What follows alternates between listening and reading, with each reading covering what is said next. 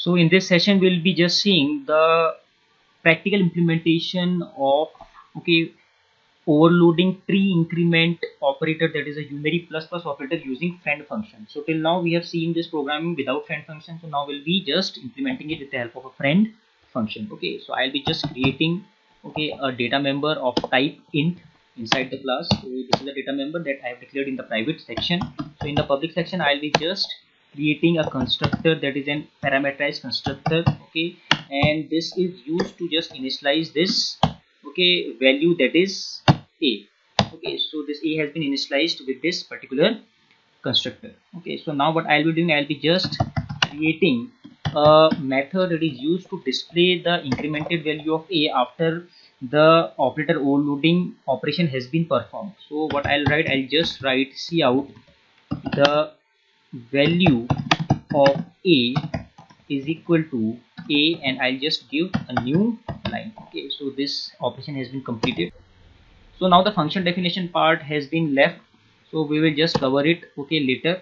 So first of all, I'll just create a main, and inside main I have to create certain objects of type OPRE. So I'll be just creating O1, and I'll just pass certain parameter inside this because it is of type constructor, a parameterized constructor, and O2.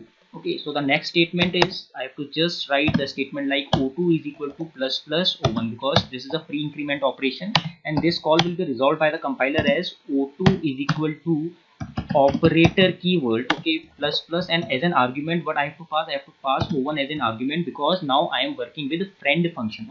So this is the friend function call. So now for the compiler, this operator plus plus is being treated as a function, and O1 has been passed as an argument inside this function, and the value has been returned to O2, and O2 is of type OPRE, that is of type class. So this is capital here.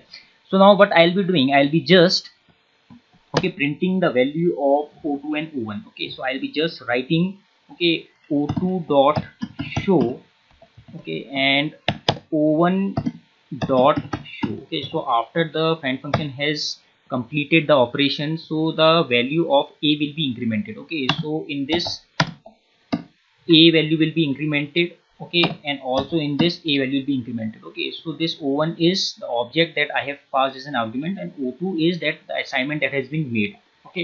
So now we'll write the function definition. So I am just defining the function, the friend function inside the class, because there is a single data member that I have to work upon, because there is only a single class. So if there is a single class, then there is no need to declare the friend function inside the class and to define it outside the class. For the single class you can just directly define the friend function inside the class only, but if there are multiple classes, then you have to declare the friend function in each of the class, and you have to define this friend function outside the class for all these classes. So I'll be just writing the keyword friend followed by the name of the class, because it will return certain object, and object is of type class. So this is the return type, followed by operator keyword.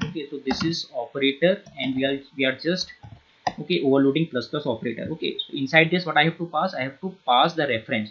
So the reference is of type OPRE, and I'll be just taking any, you can say, object of type this OPRE. So I have just passed %c.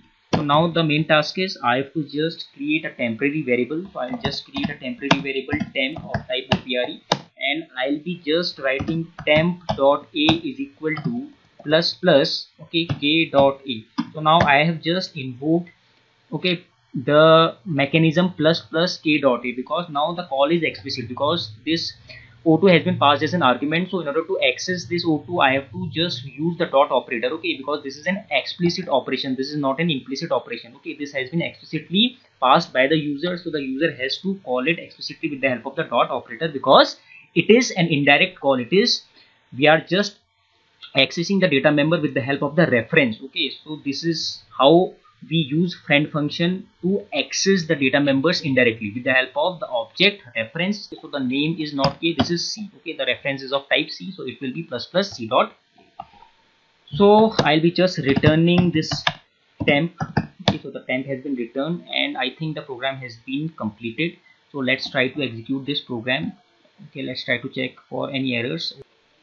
So the error is due to we haven't created any user defined constructor. Okay, user defined default constructor is absent from our class because here we have created an object o2. Okay, so for this object o2 there should be some constructor that should be present in our class, so it is absent. And also for this temp, okay, the constructor is absent because this is also an object of type OPRE. Okay, so that's why for a single, you can say, error, okay, it has, you can say, raised so many errors.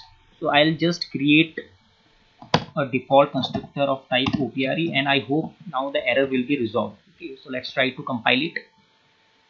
So you can see that the error has been resolved. So this is the small logic. Okay, so now we'll try to execute this. So here you can see that the value of a is 11 and the value of a is 11. Okay, so first is the value of a, that is this a is of o2. Okay, and the second is this a of o1. Okay, so both the values has been incremented. Okay, so increment operation has been performed by the compiler. I hope this is clear.